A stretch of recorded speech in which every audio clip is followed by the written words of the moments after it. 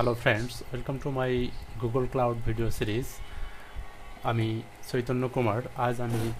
আজ আমরা যা শিখব তা হচ্ছে কিভাবে আমরা Google Cloud অর্থাৎ gcloud কনফিগারেশন ফাইল ক্রিয়েট করতে পারি। তো আমরা প্রিভিয়াস ভিডিওতে দেখেছি যে কিভাবে Google Cloud SDK ইনস্টল করা যায়। আজ আমরা দেখব কিভাবে সেই Google Cloud এর মাধ্যমে gcloud SDK এর মাধ্যমে কিভাবে অথেন্টিকেটেড হয়ে আমরা প্রজেক্টে কিভাবে কম্পিউটার ইঞ্জিন ক্রিয়েট করতে পারি, কিভাবে অ্যাপ ইঞ্জিনে আমাদের অ্যাপ্লিকেশন ডিপ্লয় করতে পারি। তো তার আগে আমাদেরকে যেটা করতে হবে সেটা হচ্ছে একটি কনফিগারেশন ফাইল ক্রিয়েট করতে হবে, যেন আমরা গুগল ক্লাউডে লগ ইন করতে পারি আমাদের এই কনফিগারেশন ফাইলের মাধ্যমে। তো সবচেয়ে সহজ উপায় হচ্ছে যে gcloud init কমান্ড। তো gcloud ইনিশিয়ালাইজেশন কমান্ড আমি যদি দেই gcloud init, তো এখানে যেটা বলতেছে সেটা হচ্ছে পিক কনফিগারেশন টু ইউজ। যদি আগে থেকে আপনার কোনো কনফিগার করা থাকে তাহলে সেই কনফিগারেশন ফাইলটা আমি নিতে পারবো। যেমন আমার করা আছে রিইনিশিয়ালাইজ this configuration gcloud for Chaitanya Kumar. তো আমি চাইলে gcloud ফর চৈতন্য কুমার এটা পুনরায় চালু করতে পারবো, অথবা আমার আরও একটা আছে switch to and reinitialize existing configuration etda app engine। তো আমি যদি নতুন কোনো কনফিগারেশন ফাইল ক্রিয়েট করতে চাই তাহলে আমাকে সিলেক্ট করতে হবে 2 নম্বর, যে ক্রিয়েট নিউ কনফিগারেশন।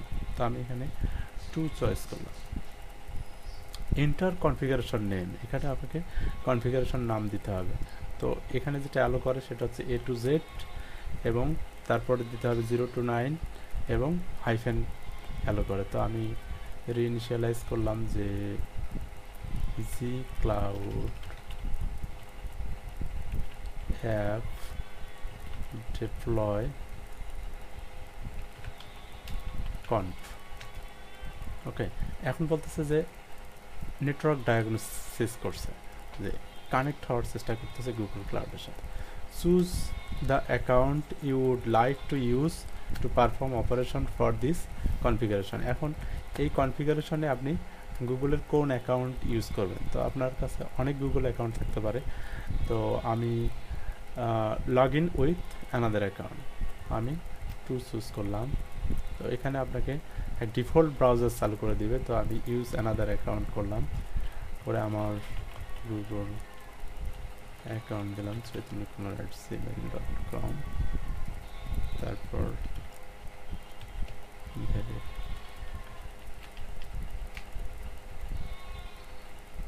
এরপর টু স্টেপ ভেরিফিকেশন। তো আমাদেরকে যদি 2 স্টেপ এনেবল করা থাকে তাহলে মোবাইল ভেরিফিকেশন কোড দিতে হবে। আমি মোবাইল ভেরিফিকেশন কোড দিলাম 346, নেক্সট। এরপর বলতেছে যে এসডিকে আসলে কি কি করতে চায়, আপনি এগুলো অ্যালো করবেন কিনা।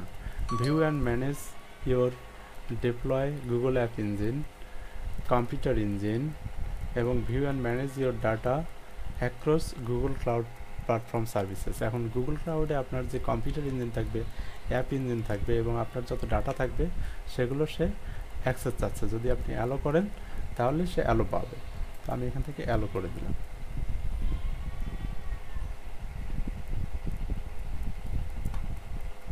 এখানে অ্যালো করে দিলে দেখেন যে এখানে কি হয়েছে, যে আপনাকে বলতেছে যে pick cloud project to use. এখন আপনি একটা গুগল ক্লাউডে আপনার গুগলে অনেক প্রজেক্ট থাকবে, তো আপনি যে কোনো একটা প্রজেক্ট চুজ করতে পারেন। তো আমি এখান থেকে যেটা করলাম booming being fire service my project, আর আমি 3 চুজ করব। 3 নম্বর my project, your current project has been set to my project number. তারপর আমি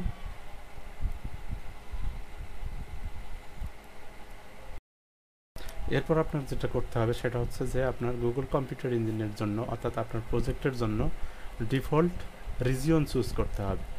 এখানে রিজিয়নের লিস্ট আসবে এবং সেই লিস্ট অনুযায়ী আপনি যে কোনো একটা লিস্ট চুজ করলে, সিরিয়াল নাম্বার চুজ করলে আপনি রিজিয়ন সেট করতে পারবেন। রিজিয়ন সেট করলেই আপনার প্রজেক্ট ইনিশিয়ালাইজেশন মানে প্রজেক্ট কনফিগারেশন কমপ্লিট।